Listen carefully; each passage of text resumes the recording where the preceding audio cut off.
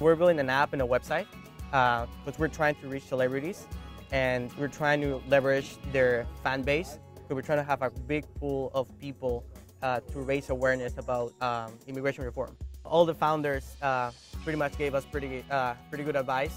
Reid Hoffman and Mark both gave us the idea that we actually have to engage them a little bit more and create an incentive for them to retweet, to come back.